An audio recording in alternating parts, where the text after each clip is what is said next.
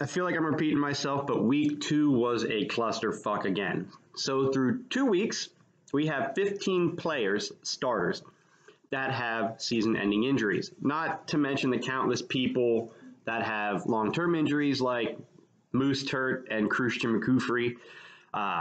My belief is, we have a special guest today, Kona. Kona, who do you pick to win my matchup? You can't even see her. She looks like the Dark Satan. I'm gonna be quick. I'm gonna be careful. I'm gonna be quick this week because Okay. I got Eric and Deja's festivities, so there's gonna be a quick video. Don't worry, next week will be nice and lengthy. I believe a lot of these injuries are because we didn't have a preseason, and I think a lot of players' bodies weren't up to speed. I think the preseason is important and people getting used to game time, speed, hits, movement, stuff like that. The inter-squad scrimmages really don't hit like a real game hits. You don't move like a real game moves. So I think that really is a big cause as to why we have so many injuries. Anyway, I went 1-4. The only one I picked correctly was Laura to beat Kendra. So my record is 3. Stop that thing. Just stop it. It's gonna be so annoying. There's gonna be 3-7. I'll come back from this. Don't worry. I'm thinking I'm gonna go 4-1 this week. Hopefully 5-0. Yeah. So good luck, everybody. This week I'm gonna pick the winners. I'll start with my matchup. I'm facing Eric, and as a nice little wedding gift, I'm gonna beat you, Eric. I'm gonna get my first win. We're only 3 points. I think I got you.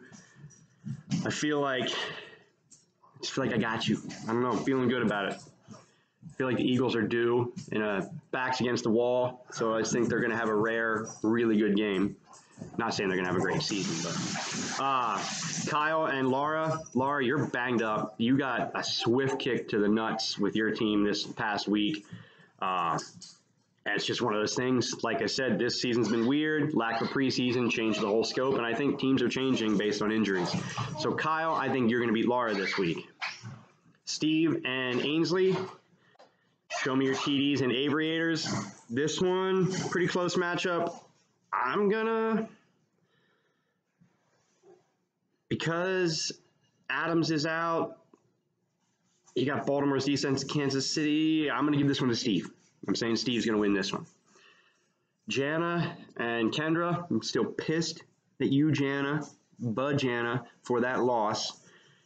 Fucking Russell Wilson. God. But I knew I was going to lose, so good job. Because of that, though, I'm picking you to lose this week. Kendra is going to beat Jana, get her first win. So this household is going to get our first win. One of us, I think both of us, but one of us is getting our first win this week. George Uri and I'm just kidding. No, you're not.